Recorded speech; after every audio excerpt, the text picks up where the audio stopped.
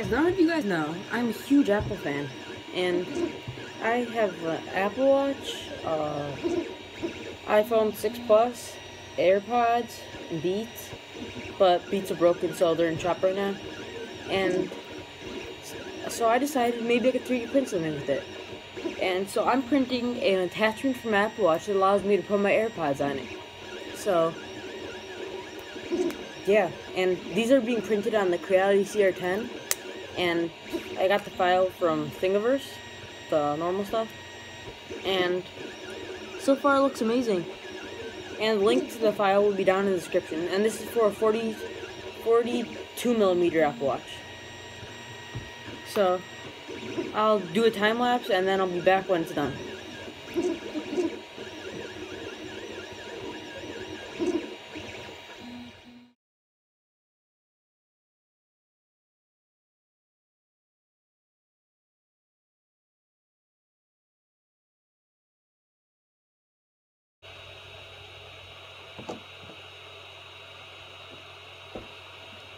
Okay, so the print is done, and all we need to do now is move from the build plate and clean it up a little bit, because I see some string right by the where you put the AirPods in. Oh, that was an easy slide off. It's supposed to be like this. I've never used this model before. Let's try.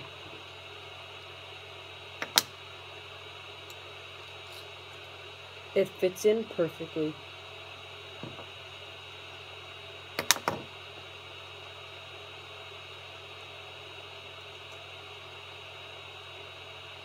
And now for the final test. This test will make or break this design. Will it work with the app? Yep, it works perfectly well with the Apple Watch. I'm actually going to flip this around because, oops, I'll fix that.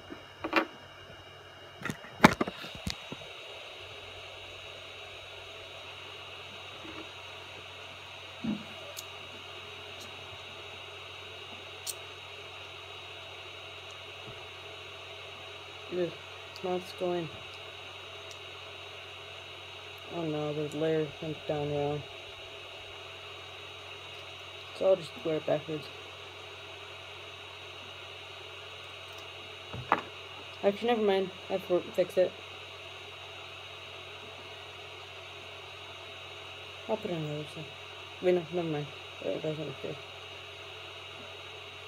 I'm very indecisive, as you see.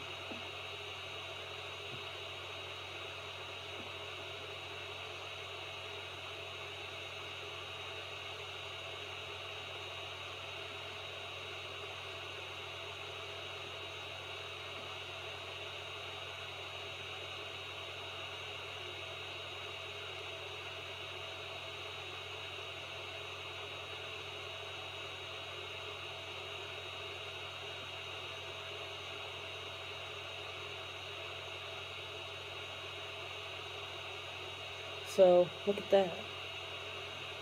I've got my AirPods on my wrists. It'd be awesome if someone found if there was a file where you could put the case for it on it, but this works perfectly fine. That looks kind of weird, but it works. And so, thanks for watching, but what I think is insane, how this is printed in nearly the finest quality, and it took 56 minutes. So, see you guys in the next video. Bye.